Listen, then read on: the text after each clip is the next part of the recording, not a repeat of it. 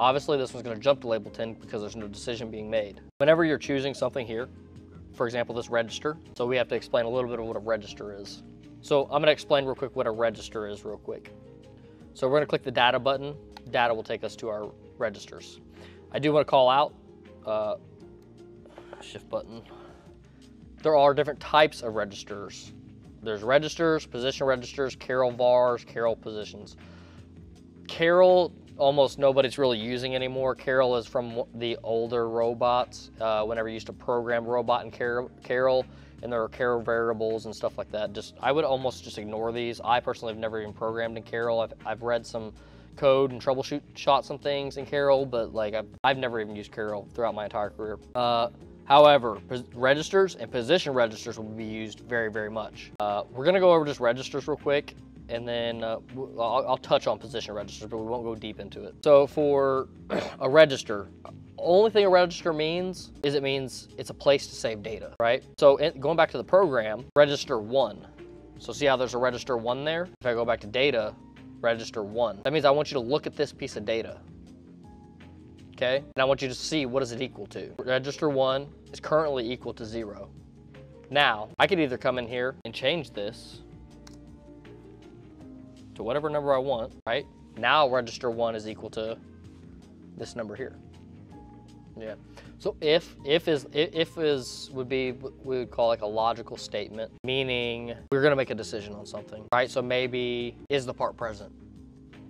The reason why, yeah, and probably the reason why the dot is not being connected at this very moment is because you don't understand what a register is used for. So understanding what a register is used for will kind of take you to like, okay, now I get it, I think. So as of right now, I'm giving you a very generic example, and this is not how you would really use this. The only time you do what I'm doing right here, right now with this direct entry is for your own trial purposes, like I'm doing right now. So I want to see how this code's going to execute. So let me just run through the program a couple times, and then maybe that'll kind of show some things. So I just set the register 1 equal to 100, right? Shift forward. Okay, again, the robot does not do, or the code does not jump to label 10 in that if statement. Because if register 1 equals 5, register 1 equals 100 right now. Very good. So we'll go back to data. We'll turn that into a 5. Go select job. We'll run through it again. Run through our positions. Now we're going to execute this piece of code. So it jumped to label 10. Okay, and notice it did not go to the bottom. It jumped to label 10 with, yeah, it didn't go to line 12. The if statement called for it to jump out of the program and go to label 10. So the if statement is the first part. This is the conditional part. If something, do something, right? So the things after the comment means to do this. If this, do this.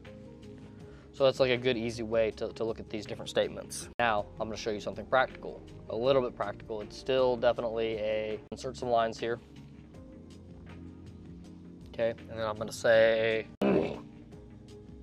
instruction, registers. Again, same with the registers. I really kind of like to just use these right here where I can build them myself. Because you can do more things. Like say for instance, like up here, like I can only do register equals register plus register. Right? But with this down here, I can do plus this, plus this, plus this, plus this, plus this. So I can do a bunch of things in that if I want to. Versus again, like this, these just lock you into like only being able to perform whatever that function is. I know what I'm gonna do with this, so I'm automatically gonna choose that. Here's some position registers. So just notice these are kind of here. I definitely won't get into that now because it's like a further down the line thing with when we get into position registers. Choose a register. We'll go ahead and use the same register 1. We'll use register again. We'll use register 1. And then for the last one, we'll use a constant and we'll do it 1. Okay?